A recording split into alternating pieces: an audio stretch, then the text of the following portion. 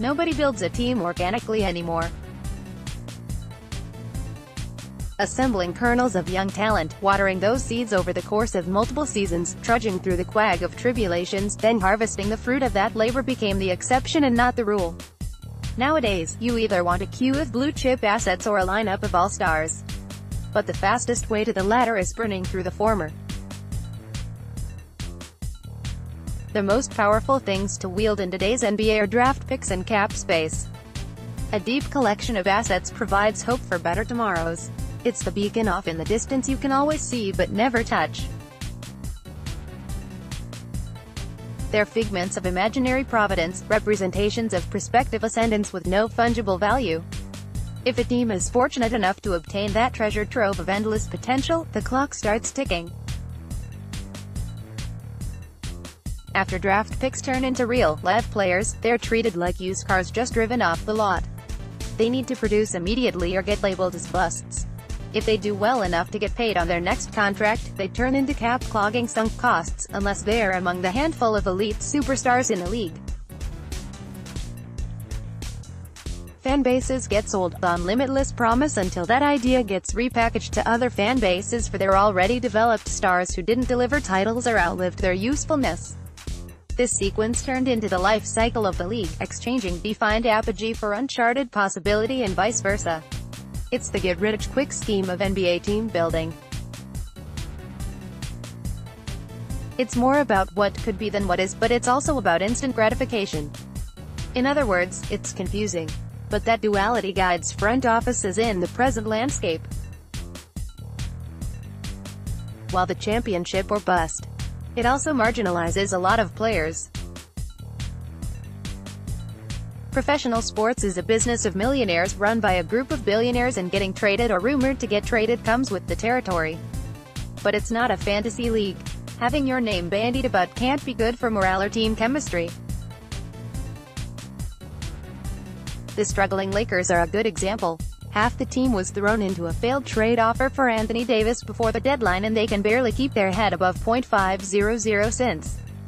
Regardless of circumstance, these are still people with emotions, and emotions drive decisions. It's probably why more players are taking matters into their own hands.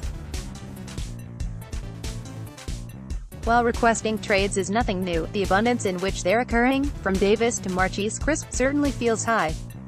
Maybe if players weren't treated purely as contracts or chips to cash in, they'd probably want to stay longer and show loyalty to their teams. And for all the hand-wringing about player autonomy, this is really only a reality for the handful of players at the top, and average players are increasingly just chess pieces to be moved by both front offices and the stars who are seeking to out-leverage them. In all the perpetual upheaval and constant pursuit of superstars also lies the underutilized benefit of team stability. Roster continuity, defined by Basketball Reference as the percentage of a team's regular season minutes filled by players from the previous season, generally trended downward league-wide over time. Since the NBA-ABA merger in 1976, continuity peaked at 77.4% in the 1991-92 season. Last year, it hit 61%. Peering deeper at the continuity chart, a positive correlation between higher continuities and team success becomes clear. Of course, some of that is the nature of the beast. Good teams don't seek change. Bad ones do. Earlier this decade, though, teams realized jogging on the treadmill of mediocrity was the great inefficiency, and if you can't contend for a title, it's pragmatic to rebuild. That's why tearing everything down became so en vogue in recent years. But rebuilds don't always pan out, or they take way longer than expected. While you don't want to aspire to mediocrity, there's valor in perennially competing, and established competence, even without winning a championship, brings value. What gets forgotten in turning over rosters on the quest for perfection is when teams grow together, the fans grow with them. Take 5 seconds. Thinking about your favorite version of your favorite team. I'm willing to bet it's a group you grew up watching.